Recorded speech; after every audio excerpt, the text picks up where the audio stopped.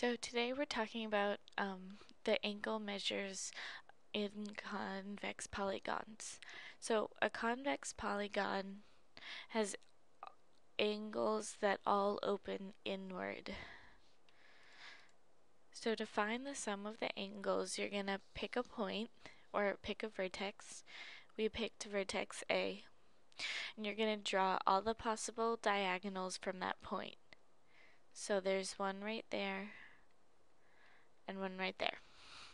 So you multiply the number of triangles that you achieve by drawing the diagonals by 180.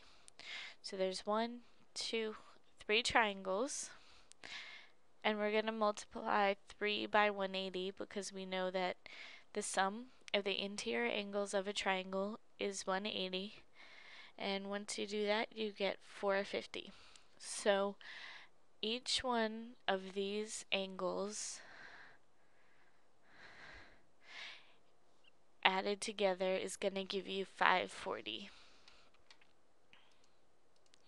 So we have this first polygon, and it has 1, 2, 3, 4 sides.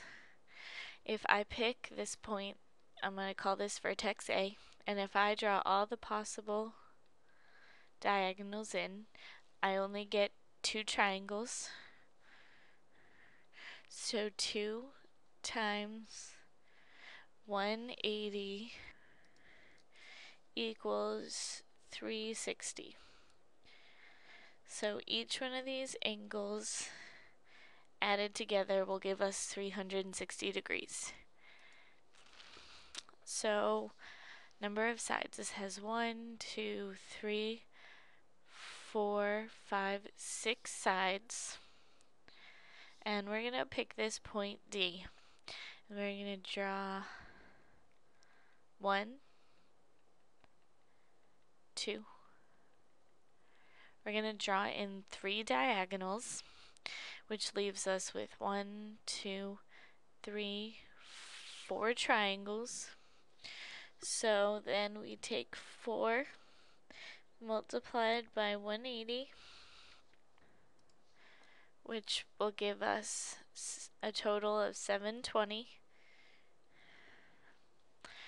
So we know that each one of these angles, once they're added together, is going to equal 720. Now this particular technique only works when you have a convex polygon. And you'll know if you do or not because when you try and draw the diagonals in, they won't leave you with triangles. So now that we talked about the angle measures in convex polygons, make sure you come back and watch the next lesson where we're going to talk about angle measurements in regular polygons.